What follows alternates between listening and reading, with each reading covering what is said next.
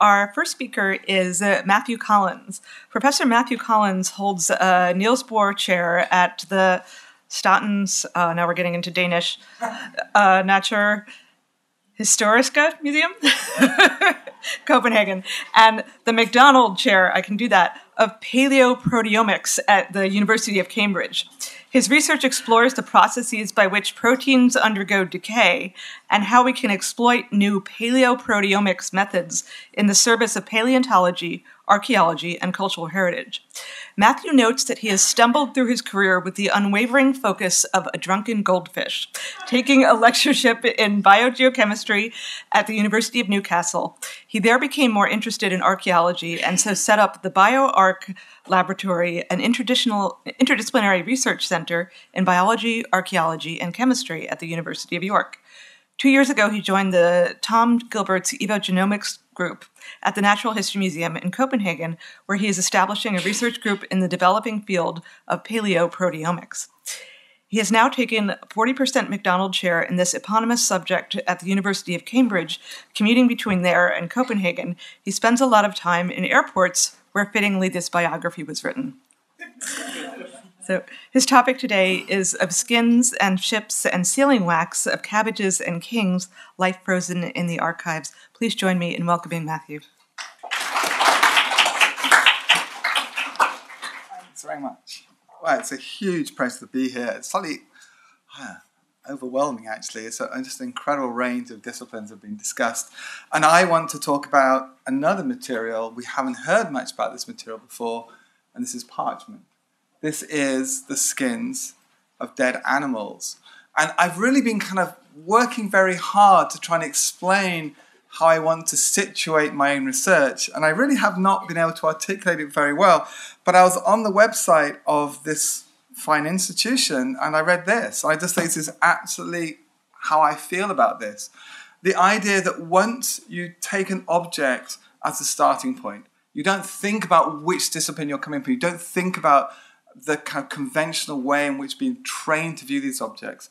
By taking the object as a starting point, you just open up a whole series of new possibilities of understanding the life of that object. And that's why I'm going to say that we have this incredible record of life in the archives.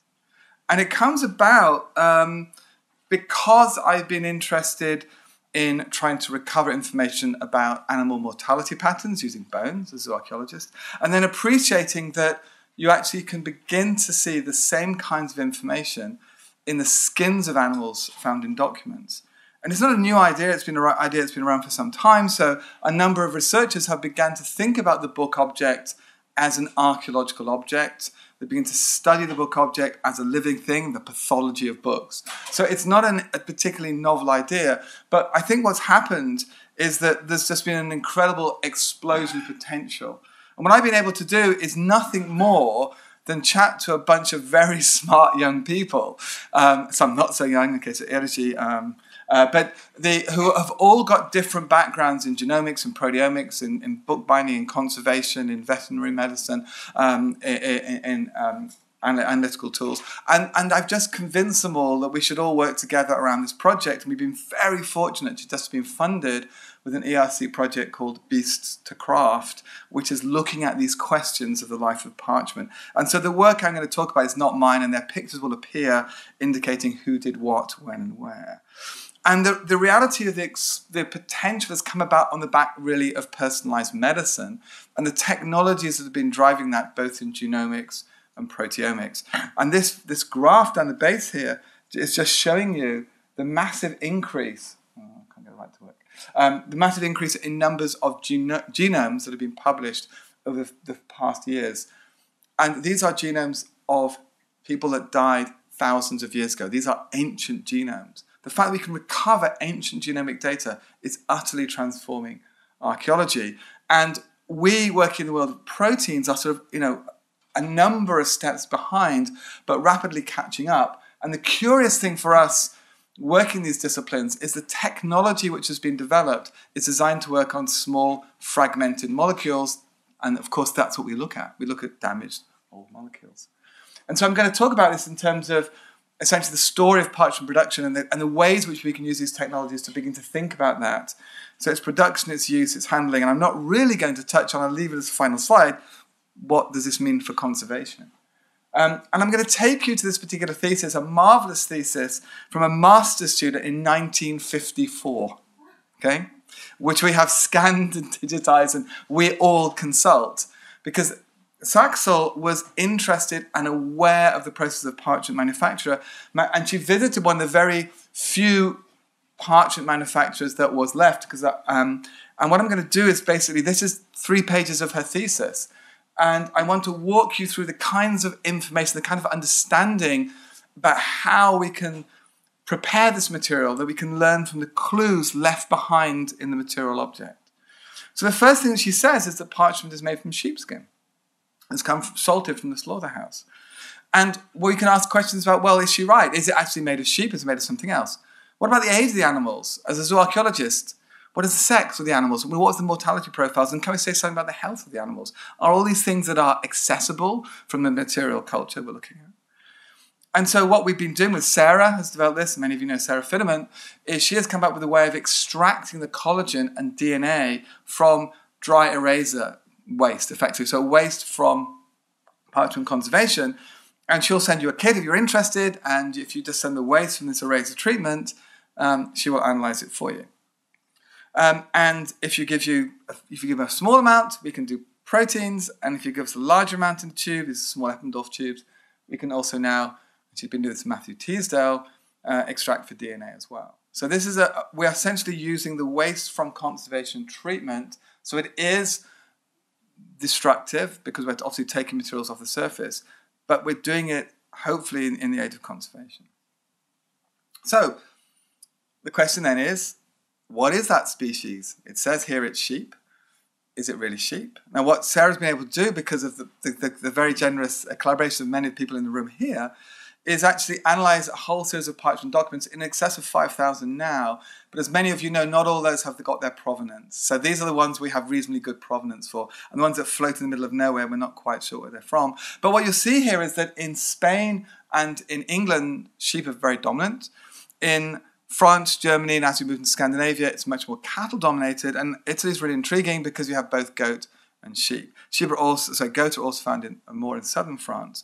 So we're beginning to see a pattern of the use of the skins, which really mirrors what we know about the production of animals in medieval Europe. And one of the curious things about Britain is we see an awful lot of sheepskin, and we found now that 99.95%, because we've analysed many of them, of legal documents in Britain are on sheepskin. We don't know really why this is, but it could come back to this recommendation in the past that you should use sheepskin for legal documents because you can't erase them readily, and because otherwise the evidence is there. Because what these skins do, because of the presence of a very strong layer of fat in the center, they delaminate, they separate.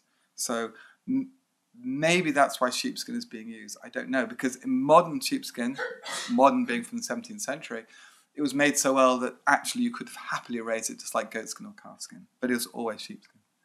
And of course, it matters to know what the book is made of. I mean, this is the text Codex Amiatinus, very famous text, made from 5,000 calves, and some very elegant scholarship looking at the way that Bishop Colfrick, the amount of land he had to buy to raise these cattle in Northumberland to make this text. And so it's a great bit of scholarship. Unfortunately, it's got to be wrong because they're not made of calves at all. It's made of goat, and it's actually probably almost certainly made of Italian goat. It's actually made of poxy Italian goat, so it probably comes from a herd. So, but actually looking at the skin, you actually have a whole different sense of the origin of this production, this book, because this is a book which is made in Northumberland and actually taken to the Pope and ends up in Florence. And there's 2 other Pandect Bibles made at the same time. Both of those have got much reference of calfskin, and both of them stay in Britain. Is there something about the nature of the material choice here and the fact that this was the Pandect that was taken back to Italy? So understanding the species matters.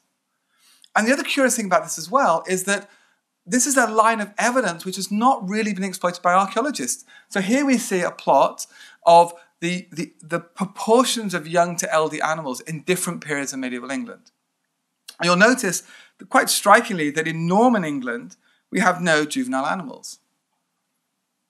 And yet we see thousands upon thousands of calf skin documents. So how does that work? There's a clear problem, a challenge. And the same thing has been noticed with Doomsday, because again, Doomsday talks about a very high preponderance of sheep to calf, and yet the animal bone assemblages in archaeology are saying something different.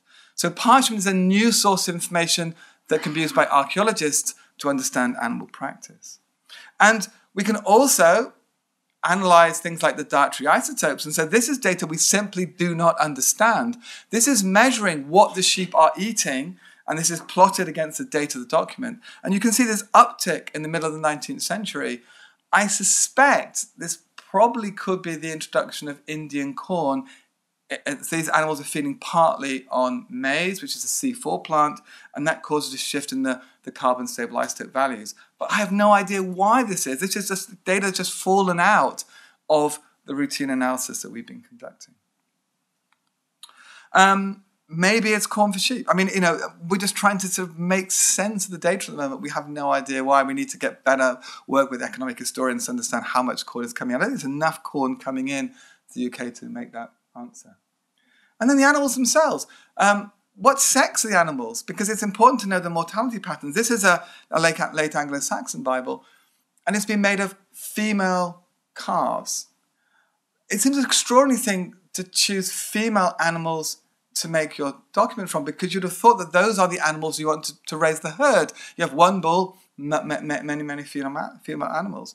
So why is this? Why have they chosen female animals? And it gets worse, because this is probably produced in about 990. In 987, there's a major moraine in this part of the world, which kills most of the cattle. So you surely want to re-establish the herds. What is going on here? So understanding the choice, and one argument is by Martin Carver, an Anglo-Saxon specialist, this is just conspicuous consumption. You're using the absolute best materials to make this, which is an incredibly important text. This is the York Gospels. This is the book that gets taken to York by Archbishop Wulfstan. A very important book. So perhaps they're just using the best possible materials for the text. What about other things? So another thing we've noticed when you go to a parchment manufacturing site is these piles of parchment. And you can see the formation of halophilic bacteria on the surface of them. But the price, that means we're using a lot of salt. A huge amount of salt is used to salt skins. But salt was not cheap in Northern Europe. So can we understand the relationship between the way that parchment is being made and the distances that parchment is moving and other economic drivers like the price of salt? Okay, so we've looked at age, we've looked at sex, we've looked at species. Now the next thing we see in the parchment manufacturing process is that the wool puller sorts the wool. So he's taking the wool out of the parchment because they're going to sell the wool on. So what is the relationship between the skins that are being used for the parchment and the wool that the sheep are being raised for? Remember, the wealth of England, according to the barons, is in the wool on the sheep's back. And of course, the problem now with understanding what was going on at those times, as Eileen Power points out, is that the desire to improve breeds at the end of the 18th century has really wiped out all the varietal types that we probably had previously. And we know we had those previously because look at the pricing of wool. We can see that certain parts of the country, say the Welsh Marches around Hereford, the price is always staying very high. That's the so-called Leinster ore that Queen Elizabeth makes her stockings from. Or other parts of the country, there's no documentation there's any wool being brought from them because the wool is of such poor quality. And what's extraordinary about this is, can we look at the parchment and see in the parchment the follicle patterns, and see in those follicle patterns the quality of the fleeces? So can we match together the data we have from the quality of parchment? So this is where I was really intrigued to hear about this work on imaging and the way that we may be using imaging and crowdsourcing to potentially image the follicle patterns. So for instance, do two parts of indenture come from the same animal but for us it's really about, can we start to see varietal type coming out in the parchment showing regional signals which we can use instead of using more complex and expensive genetic analysis. And so what I've been doing for that is I've been buying parchment on eBay. Everyone's been on eBay buying artifacts. So if you go to our website, the Beadscraft website, you'll see this collection of parchment, and you can see where it is at the moment, who's doing what with it, and what data is being collected from it. And if you want to participate and image any of this material, you can. So we're trying to understand the process of the fleece and the link between the fleece and the parchment. The next thing that happens, it goes to the lime yard. And what we see here is that the duration of time in the lime yard impacts upon the quality of the protein. The longer it's in lime, the more damaged the protein is. And so this is a measurement that comes out of proteomics. So when you analyze that, you can plot against time what we call a parchment quality index. The lower these numbers are, the longer it's been in lime. And you can see with 95% confidence, for most of parchment production, it's very, very consistent. And then you have a decline that begins in the 15th century. And it seems to coincide with the fall in the price of paper relative to parchment. But my colleague at Cambridge, Henrietta de Rold, has argued, when she saw this graph, said, you've got completely wrong interpretation, Matthew. This is much more to do with increased literacy and just a demand for media to write upon. But we need that conversation between historians and scientists to understand why these changes are occurring. And again, we see a second blip during the Napoleonic War. What's causing that? My suspicion is that's its derived for improvement and actually growing fatty sheep. And the next thing what we're going to do is we're going to sort out the quality of the pelts, how good or how bad they are. And here we can look at the quality of the skin. So Anneliese Benoit, who's a veterinarian, has now got really interested in looking at documentary sources of major moraines and disease events, and then trying to relate those to the pathologies on the skin. So we're going to see if we can start to link together the quality of the parchment, particularly things like Manicourt rolls, with known moraine events. And then you start looking at the frame itself, and this is being scraped, what are the actions of the frame. And so what Eras's been doing, he's been imaging using transmitted light, and all parchments should always be imaged in transmitted light. Who cares about the text? We need to see the biological structures. And you can see here how you can see the scrape marks on the lunellum, and what he's doing is joining those together. We've been running a bit of software to try and help assemble these parchments back into skins. And when they're assembled into skins, we can then do, say, measurements on the whole animal and work out how large the animal, which is one of the reasons we know that these animals are killed at 6 to 8 weeks in the case of calf. And then, if you want to go further, this is an RTI image. This is, sorry, I shouldn't call it RTI, sorry about that, Mark, but this imaging but with a dome.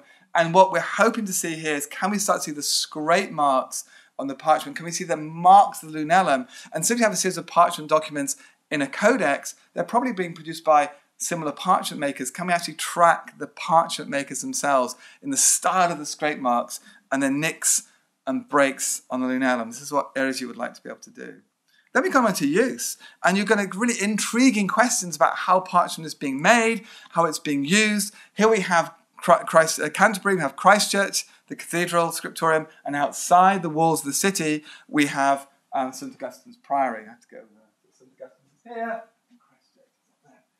Do they make parchment differently? And so one of the things that has already been noted is that at St. Augustine's, they don't use a so-called continental style of skin to hair to hair, flesh to flesh that they do in Christchurch.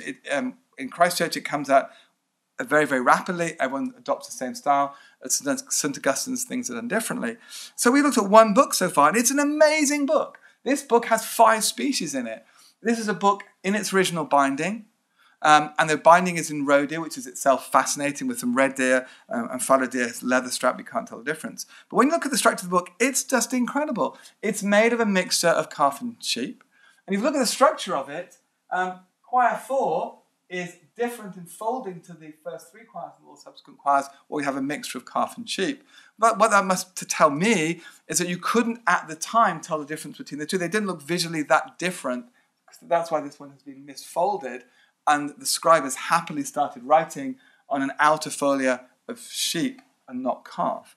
And then, as you go along, you'll notice it goes to more and more calf, which makes no sense. So you break this rule, but the rule breaks not long before the main scribe of the text changes. And if you think that calf is, at this time, we believe, viewed as being much better material than sheep, is that good scribe taking the best material? So the second scribe, poor old scribe, has much less good material to work on. The answer is yes, because you've made the quality of this parchment, it actually goes down and down and down and down. So there's been a selection there, and I suspect that it's at this point the scribe realised he couldn't complete the document, so he just uses up all the good stuff. And then the curious other thing is, here we see a goat. We almost see this is half of a goat. Oh, but I should also say that each of these is one animal, so that in these first two choirs you see one calf and one sheep, and they're killing animals as they go. So this is really implying they're really limited in the amount of material they have. To see a goat is really bizarre, because why? We almost never see goats in British parchment.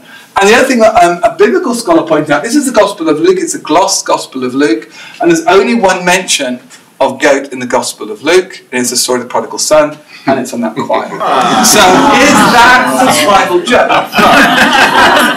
And then the other side of this is, can we link this even to the individual? And so this is an example where we actually have no documents from this particular scriptorium, but this was a nun who'd been interested in analysing the proteomics in the mouth, and in this case was evidence of lapis lazuli. This is not part of this team, this is another team that I was involved with. But it's really quite the thought you can start to link an individual back to a document, then look at the osteobiography of the individual, and of course in this case they're making the point that women were probably illustrators too. And then you start looking at the bindings, and what we see is a lot of deer skin, which is kind of intriguing because this is a royal animal and we had to get royal prerogative to use it.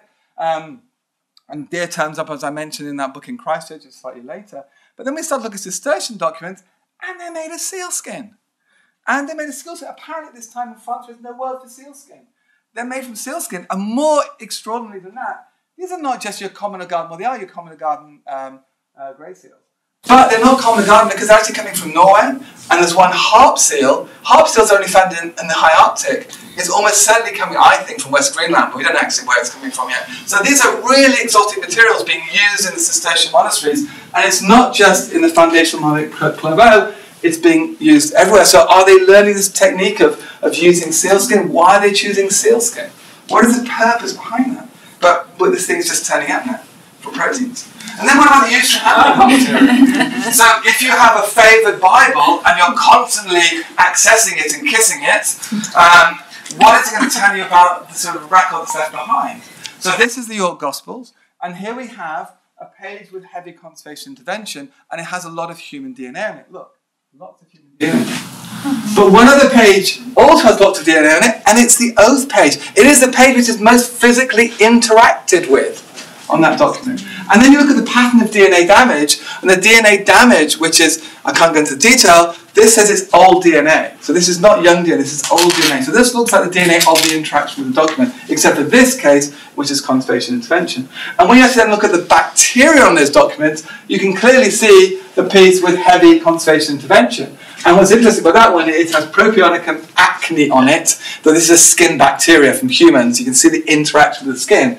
The rest of the bacteria are rather more intriguing, and we can see interesting things between, we have some additional, this is the later 14th century material added to the same codex, which has a different microbial pattern from these parts of the document, which are from the original 10th century, and this is the heavy conservation intervention. These are control samples from the archive of legal documents. So maybe the microbial population is telling us something about the use history, the storage history. Who knows what history the bugs are going to be telling us?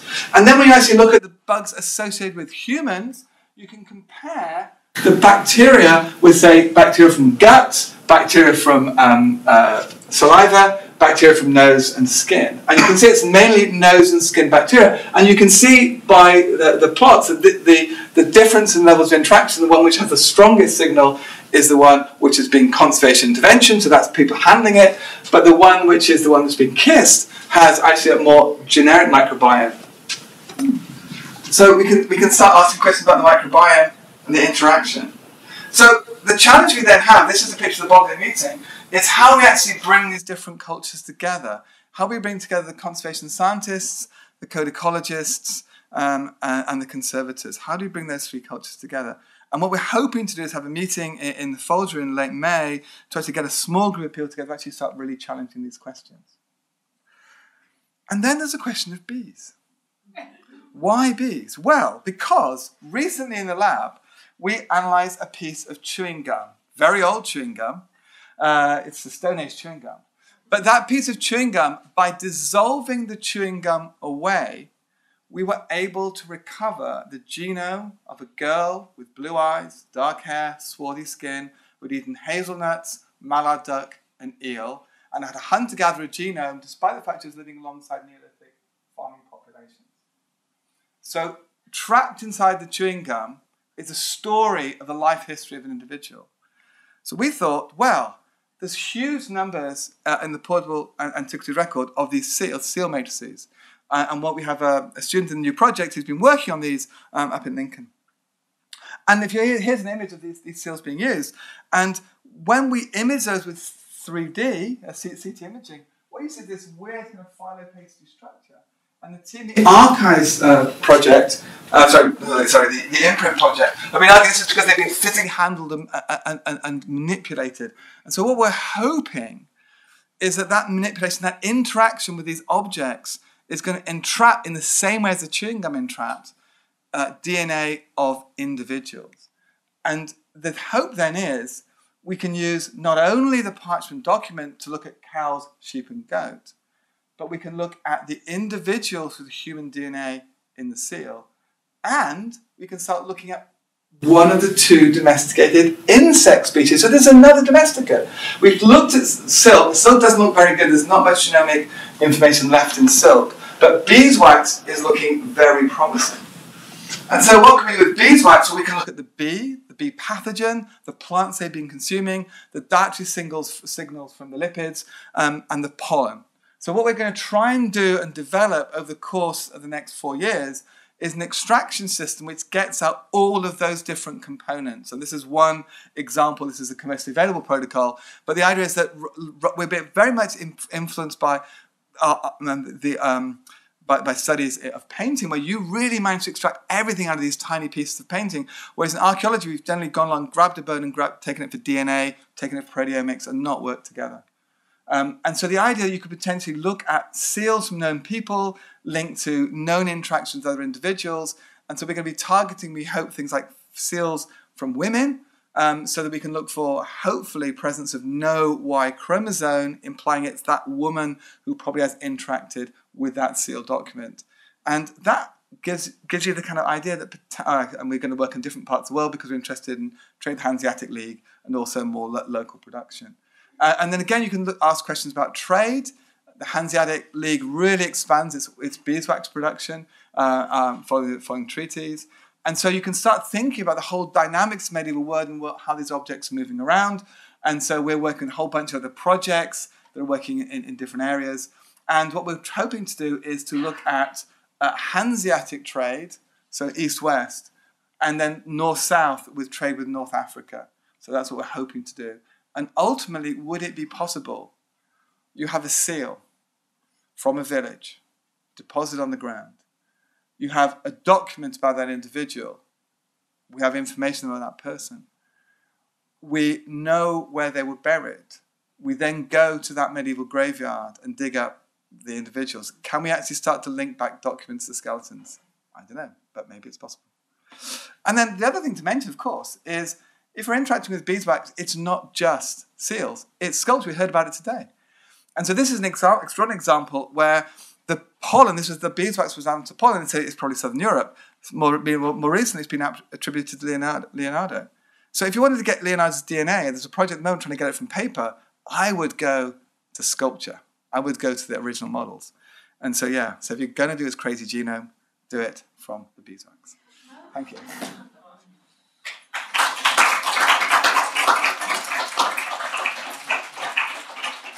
Thank you so much, Matthew. Do we have any questions from the audience? I